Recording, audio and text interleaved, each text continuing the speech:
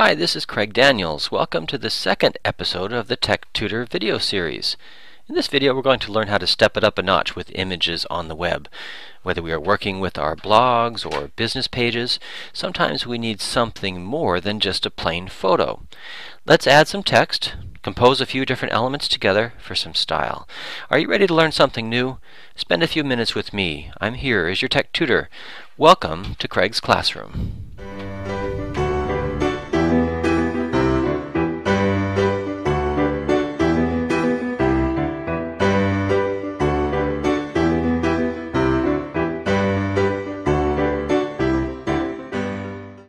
So in our class today we're going to be looking at how to compose some graphics, taking different graphical elements. We know that photos in our posts or web pages help make the page more lively and interesting for those that come visit us.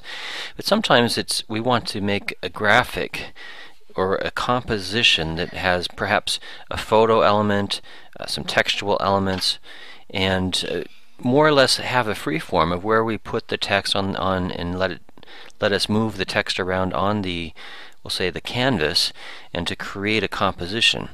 Now let's take the example of a website here. We'll be working with the ActiveRain website today, and in the case of the profile page I'm going to be looking at Jenny's page here, and she's got a cover photo on her profile page that you can see is a combination of a photograph along with the textual content imprinted on the top. So a tagline such as a RI Rhode Island coastal real estate agent and a phone number. Now in today's class I wanted to take you to not the profile page, but let's go over to our actual blog post on ActiveRain. You could be working in WordPress or any other website, and all of this still holds true. But in the case of a blog post, at the very end, in ActiveRain, this just recently changed their formatting around. So now we lost, in the formatting of ActiveRain, we lost the background image and we lost any sort of banner graphic. Now we have the profile image over here on the upper right.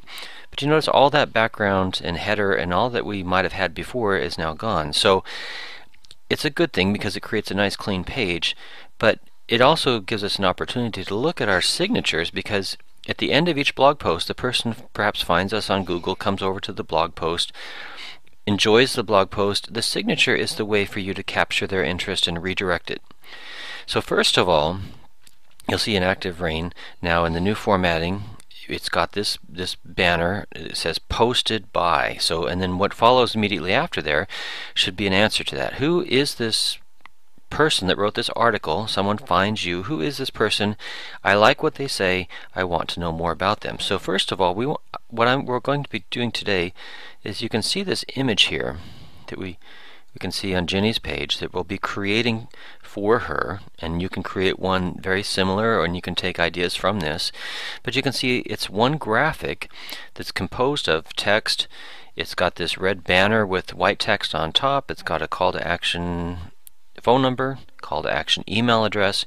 We've added Jenny's photograph, and then we've also put into the background a cropped out bit of image here that ties into a little bit of Jenny's branding with the ruby red shoes, and this is a graphic that we can use to liven up a personality of who Jenny is and a little bit about the tagline that she likes to use, because there is no place like home.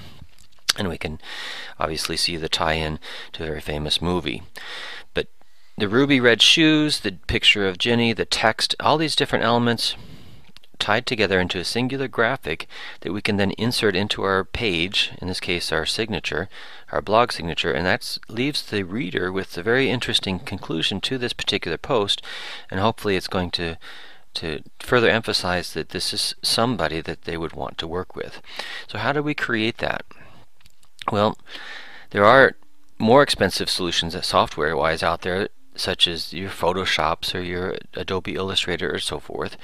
But in this case here, we're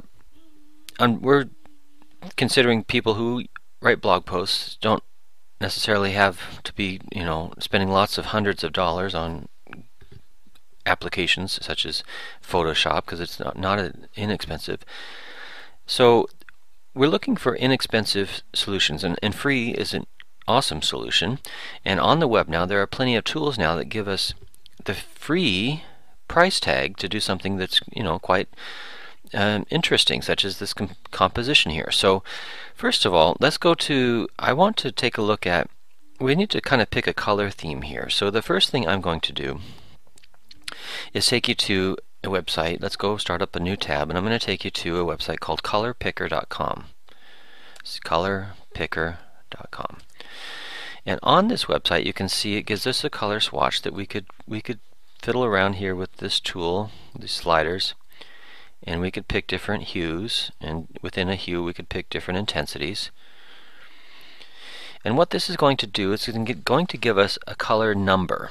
In web design, we use a hexadecimal coloring system. You don't have to know exactly how to interpret this number, but just to know that this number, 28D4BD, represents this color, which is this aqua greenish type of color. That number represents that color. So we could fiddle around with this until we find a color that we'd like to use in our theme. Now, another excellent way to kind of browse colors is to go down here to, on the bottom of this page, you'll see there's some different links. One says color chart, and this will take us to actually a whole chart of different colors, and this might give us some different ideas of different colors that we might like to use. So you can see there's all sorts of names for colors, and if we were to go down here, Jenny had noted that perhaps she'd like to use the color that's titled crimson, but not by the word, but by, see, if I were to select these color numbers here, it's 6 digits, DC143C. If I select those color number digits, there's 6 digits, and copy to the clipboard, I'm going to save that on my clipboard for just a little bit, a few minutes away, and you'll be able to see I'm going to paste that color number in to get a color that I want. Now let's head to a new tab. I'll leave that tab open just in case I need to come back to it. But if I head to another website, iPicky.com. iPicky.com is a website. It's a free web-based photo editor that allows us to do various things with our images. So on this, once I get to the iPicky page, I'm looking for the big button right in the middle that says Start Editing. And that's going to take me to the next screen, which is going to have a whole bunch of tools that I can work with.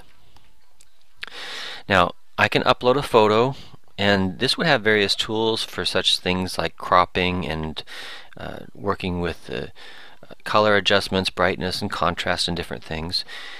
But this is interesting right from the very start because I do have an image that I'd like to use, but not in its full form. I need to crop it down. So let's take this iPicky tool, and I'm going to go to Jenny's folder here, and I'm going to pick the image that had a bigger poster-sized image that that Alan Caruso had created for Jenny. So if I click on this, you'll see this is the full poster-sized image that talks about that represents Jenny's branding about the ruby red shoes. But I can't, in the context of the blog signature, I don't have this much space. This would take up the whole thing and then some. So I need to create a cropped down version of this. So I'm going to take my cropping tool in iPicky, and you can see it gives me a box here that I can drag the edges. See these little boxes on the side. I can take any one of those boxes, top, bottom, or corner, and it allows me to adjust my crop. So I'm going to crop this down because I want to see the wand, I want to see the shoes, obviously, and I'm going to crop it over to the left a little ways. You can see the closet that's in the background, and that would give me a little bit of context of where this graphic is representing. So I'm going to use that as my cropping size, and I'll go ahead and click the button that says Apply, and that would be my cropped image. Now, in order for me to have this and to be able to reuse it in the future, I'm going to go up to the toolbar at the top and hit the Save button, and it's going to tell me what do I want to call this. So I'm going to call this the name like crop shoes, and then the file format, and a little bit about graphics. If you're working with a truly photograph type of image where there's literally hundreds of thousands of colors, JPEG is was designed for photographs. In fact, the P in JPEG means photo. So if you're dealing with a photo, a JPEG is the best image format. However, when you're dealing with illustrations or graphics that have not millions of colors, but just a few. In fact, this is a little hand-drawn illustration. We've really only got not that wide of a range of colors here. So any sort of illustrative types of things such as logos and different things like that, we can use a format that's called a PNG format or a PNG, and it's going to give us a little bit higher quality of that original image. So if you remember, JPEGs are for photos and PNGs are more for illustrations and logos, then you might remember that helps you. Now we could say this is a JPEG and that'd be perfectly fine. But if you know that little tidbit about PNG files, it can have a little bit higher quality of the image that you save. So I'm going to save that, and it's going to drop me off into the folder that I've made for Ginny called Crop Shoes Ping, and I'll save that. So it's going to drop me off onto this screen that says your photo was saved. Now notice this is very important, something to the way that iPicky works. Do you want to close that photo or continue editing that photo? Well, we actually want to start from a clean blank canvas, so I don't want to continue editing that photo. I'm going to close the photo, and that's going to give me basically a clean canvas. You'll see on the toolbar here, we're going to use another tool to create a canvas and to compose all the different pieces together, and that's what iPicky calls a blend. So this button here says Create a New Blend. And it's going to pop up with a box here that's going to say what size in pixels do you want to use. Now in Active Rain, if that's what you're considering, we can use in our blog signatures up to a maximum of 680, and that's in the context of the new format that just came out.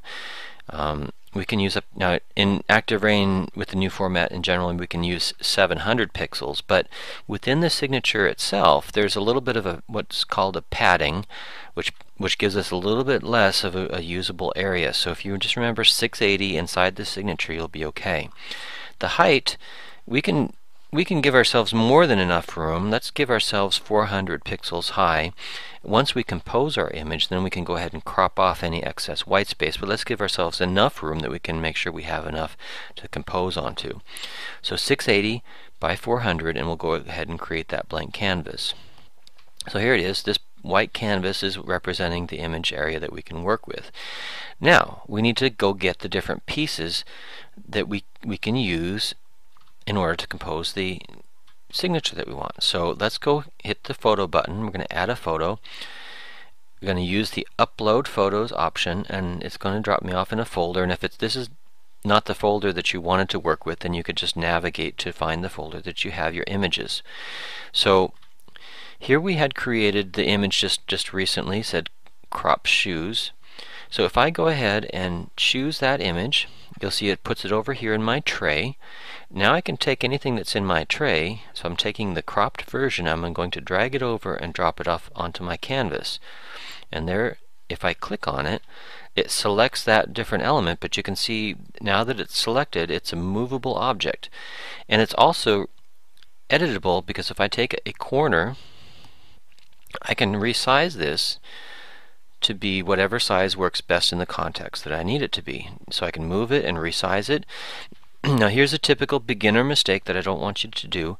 If you want to resize something like this, you want to take one of the four corners, because that way if it grows horizontally, it's going to grow proportionally vertically. What beginners sometimes do, you see this, is they'll take an edge, and they will take this edge and see what happens here. It's not doing a proportional stretch. It's just modifying it in one of the two directions. So I could get this really out of proportion, and at this point now I could probably get it back by guessing to how it was, but it would probably never be precise. So at this point I'm going to go ahead and just delete that.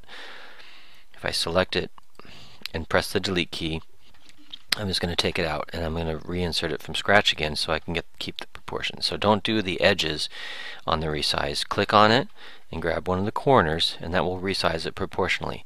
So that's one of the elements. See, if I click on it, it highlights it. If I click off of it, it unhighlights it. Now what I want to do is add some textual components. So let's take some text here. I'm going to click the text tool, and it says your text here, so I can move this little piece of text anywhere around on the screen that I want. If I select that text so that it's highlighted, you'll see the text edit box is up here. So I could type in Jenny's name. Now, one of the things I'm going to move that up here a little bit. One of the things we talked about was working with colors. So let me drop back to my tab that has my colors, and I'm going to re-copy to the clipboard that color number. And over here back on my iPicky tab, I'm going to click on over here on the sidebar, the swatch that's currently black, and come up here and double click that, and I'm going to paste the number that I want to use, which is that crimson type color, and you can see it just changes that text over to that red crimson color. Now I'm going to add some other elements. I actually wanted to add some different text, so I could do the text tool again, and this time I could type in here, but you know what, I already had changed this one to be the color that I want. So since this one is already the color that I want, rather than create one that's black and have to keep changing the color again, let's go ahead and select that one that I just created and delete it. So I select it and then I hit the delete key, and you notice it disappears. Rather than make a new text, what I can do is select the text I've already created and right click on it, or control click if you're on a Mac, and then what I'm looking for is something called duplicate. So that will go ahead and make a duplicate copy of the text. Then I can come up here and change the text that I want. So let's say this one will be her phone number, so we'll do the 401-529-7849.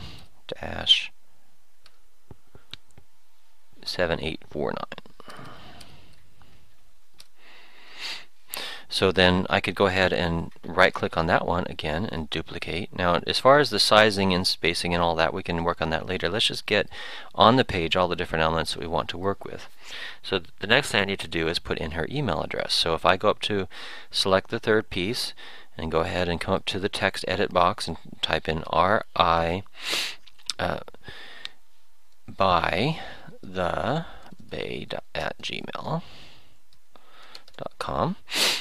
And if I right click on her name again and duplicate, this one is going to be her tagline that we're going to use in this context, and so we'll type out, because there is no place like home. Okay, so now we have the different elements that we're going to work with. Perhaps now that we can look at the size and the placement of them. So I can move that up here, I can move that over here. Maybe this image, well, it all has to be dynamically adjusted as things kind of come into place. So I'm going to pick this text, grab one of the corners. Remember, don't grab the edges because that stretches it non-proportionally, but take this by one of the corners and bring that down a little bit. Alright, so that's good. Now I'll bring this over here and this over here. Now, a couple other elements. You can see all this white space at the bottom is going to end up just being cut off in the end. We just gave ourselves a little bit of extra room to work with on the canvas. We'll cut that off in the very end. The next element that I want to add to the page is a rectangular color box. So this falls under the shape category. So if I click the shape button, and it's going to be a background box for our tagline on there. So when we get into this screen here, you can see I could just draw something, any sort of shape that I want, but really what I want to do is pick a preset shape, whether it's a circle, rectangle, star, or any other piece. All sorts of ones I could choose, but I'm going to choose the rectangle option. And that will just go ahead and create a rectangle shape. It's in a funky color. I don't really care about that. It's really the shape that I care about. The color and the size of the rectangle will be dynamic after I insert it. So I'm going to go ahead and click Done. And that's going to insert a rectangle into my canvas. And now you can see it's a dynamic rectangle. I can drag the edges, and I can change the color just as I did with the other one here. So if I double click here and paste that color, there we have a crimson colored rectangle that is dynamically, again, sizable as we need it to be. So we'll fine tune that size as we go along. So I'm going to go ahead and drag this rectangle up here on top, and this is going to, so this rectangle is going to, now you can see that the crimson on top of the crimson text is not going to help us out here. So this introduces, well, a couple things for us. Let me go ahead and pick this text here. I'm going to need it to be white. So, because I want the white to show up on top of the red. So I'm going to pick the text that I want to change the color, come over here, and I'm going to take this color box and just drag it all the way up into the upper left. Actually, I'm going to get it to the top of the screen, and I'm going to take this slider and bring it all the way over here. That's going to give me, when you see F, F, F, F, F, F, as many sixes, there's 6 of them there, that's going to be white. Okay, so my text is going to be white, but you notice here what's happening is my text turned white. It's really sitting underneath the red box here, so I need to tell that text needs to be on top of the red box, not behind the red box. So if I right click on that object, see there's different things here that says send to back, send to front. So what I want to do is send it all the way to the front, and that's going to bring it on top of that red box, and now I can actually see it. So what you have to be careful with is white on white, you could lose something here. So you just have to keep little tabs on that text. Make sure that as you move these two things, you kind of move them together. Otherwise, it's easy to lose one or the other. So what I'm going to do is going to take this, I'm going to slide it up under her name. Actually, I don't want to get too precise at this point here. Let's take this red box and make the width of it not overlap onto too much going on here. Let's take this text and let's try out some different fonts here. This is the tagline, so let's pick a different font that has a little bit of style to it. You can see the font styles down here, and I was looking at this before and I found something called Aspire Demi Bold. So let me go down this list here, and you can pick different things and you can see how it's going to look. And you don't want to, maybe you want more of a hand style. There's some funky styles in here, but I'm looking for one I found before that had called Aspire Demi Bold. Okay, so now, so you don't want to really change the size of the text until you land on the font that you want, because you could see that font actually came up quite a bit smaller. So what I'm going to do is take one of the corners and drag this out so that it's nice and big that we can read it. Not too big that it looks a little bit too overwhelming, but that's readable at that size. Maybe I'll take my red box, make it a little bit taller so it fully encompasses that text. And then this red box here, well, I can have some options. Well, I could keep on fiddling with this, but you know what? There's one element that I haven't put on the graphic yet, and that's the portrait of Jenny. So we're going to go back out to add a new photo, and I need to upload a photo, and it's going to drop me into my working folder here. And so we're going to work with this portrait of Jenny, and I'm going to open that one, and it puts it over here in my tray. So I'm going to take it from here and drag it over onto my canvas, and now I can put this photo of Jenny here up onto my canvas. But one of the really cool things about iPicky that it does quite well is it helps us to do a mask. And a mask works well, especially in the case of a portrait like this where we're doing a composition, because the background of this image isn't really helping. In this case, it would be nicer if that background was kind of take a scissor tool and cut it out. Well, in graphics we call that using a mask. So what I'm going to do is I'm going to go ahead and click on the portrait, and I'm going to come over here to the sidebar, and I'm going to choose the option that says Vector Mask. And then I have to open this up, which I just did, and then I'm going to say I'm going to use a vector mask, but I need to click the button that says allow me to edit how the vector mask works. So the mask is basically, it's going to be a series, it's going to be an outline here, like what do I want to cut out. So what I'm going to do is I'm going to show you the technique that I like to use to create a mask. So what I'm going to do here is click a series of points, and I'm going to be very rough about these points initially. I'm just going to go around, clicking around, rough, not fine-tuning at all, but just a series of rough points that outlines the shape that I want here for my mask. So I've gone all the way around, and you can see the orange is highlighting the part of the image that's going to stay, and anything outside of that mask is going to disappear. So watch what happens right now if I just click the Apply Mask button. You'll see that that background in my image here has disappeared. So that's the effect that we wanted to use. And so, but now that rough outline we don't want her hair to be squared off like that, so we need to go back in and edit this mask and now fine tune it a little bit. So I'm going to use down here at the bottom, there's a zooming tool here, and I can zoom this up a little bit so I can see better. Now you can see this mask that I've already created. All these little circles here are points that I can move around and edit, so I can fine tune them a little bit if I missed the points that I wanted to use. But in order for this shape to be more usable, it has to have more of these circles, so I'm going to fine tune it a little bit here. But like I said, the first round is really just a rough outline just to kind of give yourself a starting point. Now what I want to do is I want to fine tune it. So in between each of these two circles, I can, anywhere along this line here, I can click and drag, and that will give me another what we call a vertex. And that new vertex is going to round out, and I can move this around a little bit, it's going to round out some of these hard edges here. And I can do this as many times as I need to, and I can move my endpoints, and I can create anywhere along this middle of this line I can drag out, and that will create a new vertex for my outline. And if I do enough of those, it will take this hard edge and make it softer. So if I go around and do that, I pretty much have now created a soft edge all the way around. Another tool that we can use in masking is what's called a feather. And in this iPicky tool, you can see there is a feather slider, and I can take this and I can slide that, and it will take that hard edge and soften it out.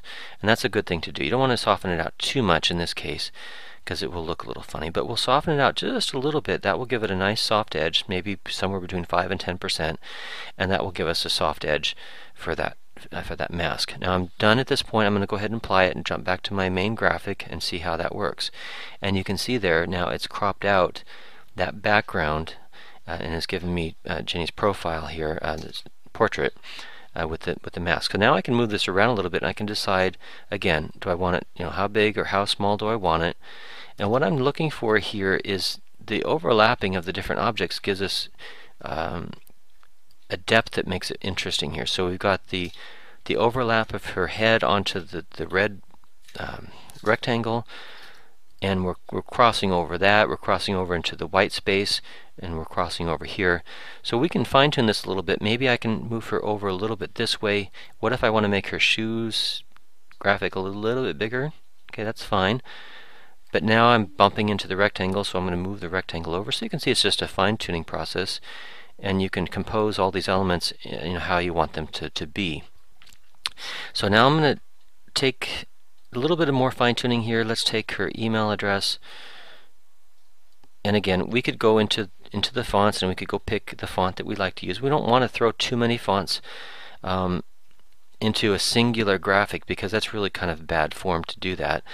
Let me go ahead and take this one here, and I'm going to duplicate that one, and I'll move it up. I'm going to make it a little bit smaller, and I want to change this text to say call. You could say call, or I like to add, because this is a mobile number, call or a text, because that tells people, hey, this is a mobile number. If you just want to even send a text message, that's a good thing that you could do also.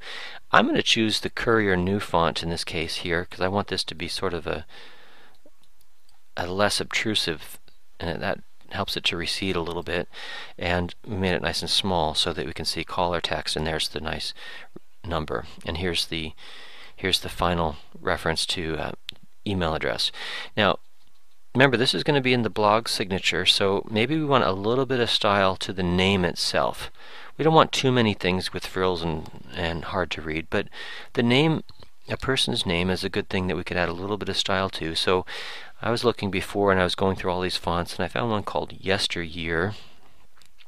Now everybody's opinions is purely subjective here, but what styles you like is totally up to you, but you have a nice list to choose from here. So I picked Yesteryear, and then I can size it up to the size that I want. Now I've got myself into a little bit of jam here, because we're running into this box. So I've got to drop this down underneath that, and drop this down underneath that, and maybe I can make this a little bit bigger. So you can see it's just a bit of fine tuning here.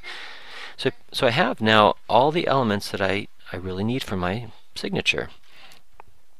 I've got the text, I've got the rectangle, we've got the portrait, and we've used the mask, and then we inserted this image in the background that we had cropped earlier.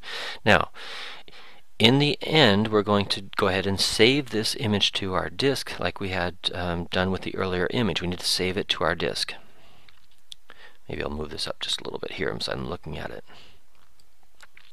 So I need to save it to the disk. So in order for all this to lock into place, I need to click on the Done button up here. Now, one of the things that it really kind of is something to watch out for is that once you click Done, all of these floatable objects get locked in, and it's kind of a permanent lock. If you go back and want to change your mind, you kind of locked yourself in, and you almost would have to start over from scratch. Now this, again, this is iPicky. It's just a free tool.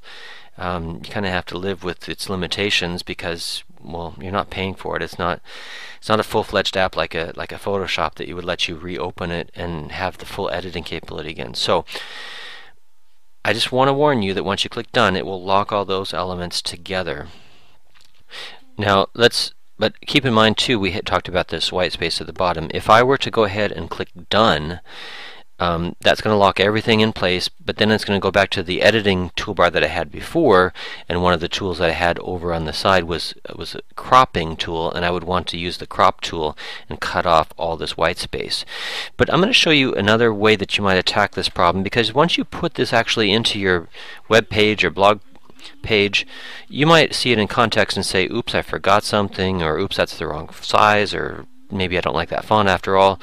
If we leave the iPicky tab open and don't click on Done, that will lock it all in, then we can come back and make any edits that we want. Maybe we want to make that slightly smaller, or whatever it is that we want. If we leave the iPicky tab open in editing mode like this, we can come back and make those edits. So what you need to do, or need to know how to do, is to do a screen capture then. In Windows, you can do a screen capture with the built-in tool called the snipping tool. So if I go to the start screen, and this is Windows 8, and type in snipping tool, or you can see also in Windows 7 the same tool. You just hit the start button and type in SNIP, and it will jump you to where you can click the snipping tool. And what I want to do is draw a new snip, whatever they call these things, and I'm going to drag a box here on top of, and I'm going to try to get it precise to where I want it to cut it down to. And there it captured some portion of my screen that I drew that rectangle around, and then I can go ahead and save this snip, as they say. Again, I can change it to, we talked about this before, JPEG is not, if you have logos and graphics, and this is a lot of text and different things, you could save this as a PNG format, because it's really not a full-fledged photograph. So I probably would prefer to save this as a PNG. You could also save it as a JPEG, either way. But you could save that now, as we would call this, if you put this on your computer somewhere, perhaps on the desktop, we'll call this the signature PNG, and we'll go ahead and save that. Now there is another tool that does screen captures, and it works within Windows or Mac, and it's called Skitch, S-K-I-T-C-H. You can download it for Windows or Mac. It does the same kind of thing. Here's a window, and I can click the button that does Screen Snap, and then I can draw a box here, what I want to cut out. So I'm going to cut it down to what I'm interested in there. And there it is. It's just a cut down version of my overall screen. And then I can go ahead and I want to save this. So I would save it as an image. And again, I could do PNG, JPEG, or whatever works best for you. PNG, again, is good when you're using this solid colors like this, what we're doing here with and graphics. It's not really a photograph that we're saving, so PNG is going to render it a little bit more true.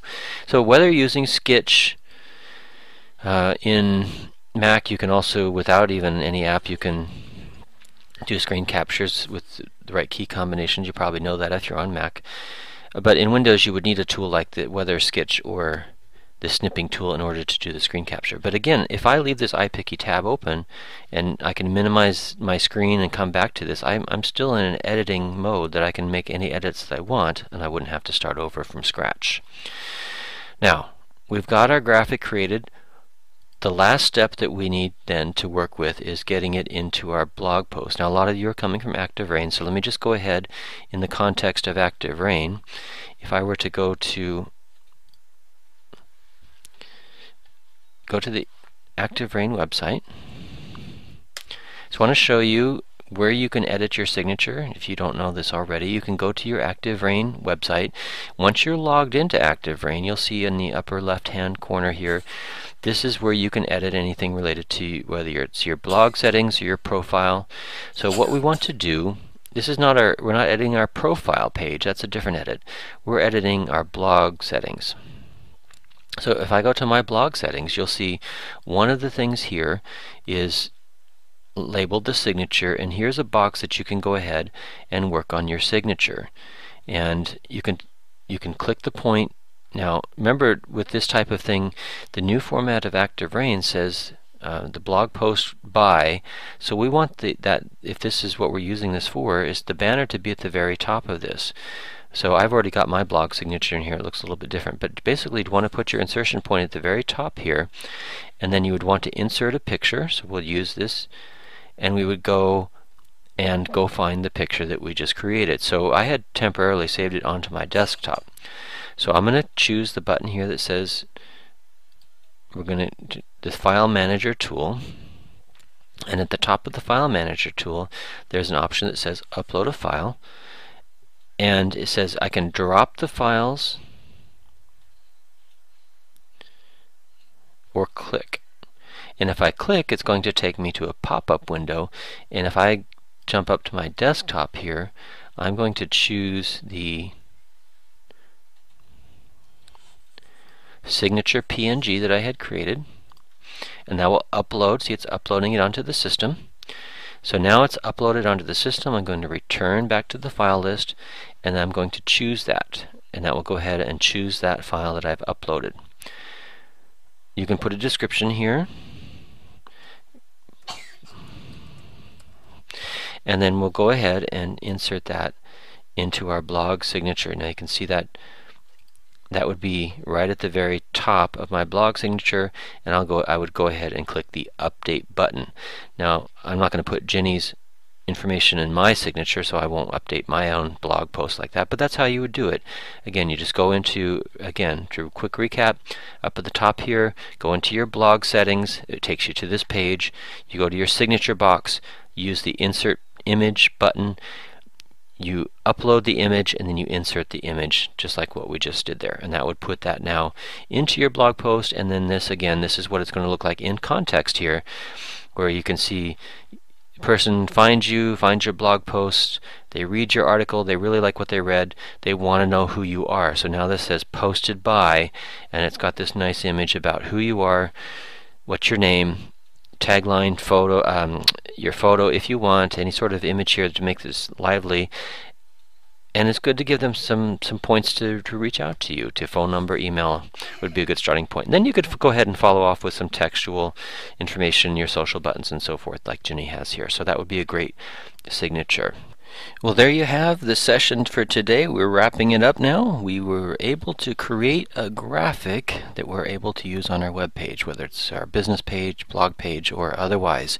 We saw how the great little tool, web tool called iPicky.com was a free way for us to take all these different objects and assemble them onto a canvas, move them around, adding text, graphics, even doing such things as masking an image, which is a very cool thing that you can do with a free editor.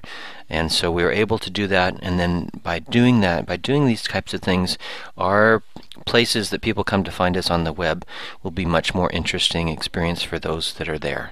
Well, again, my name is Craig Daniels. You can find me on the web at techzmx.com, and you'll find my blog there. And you'll also find there on that page sponsorship buttons. I appreciate all these things that I do on the web are without paywall, but I do appreciate those that appreciate and are able to throw something there into the tip jar in appreciation. I appreciate the sponsors of the things that I do in teaching. Again, this is Craig Daniels. I'm glad that you joined me today, episode number 2, Creating Graphics for Web Pages, and stay tuned for more future videos in the Tech Tutor series. Catch you then.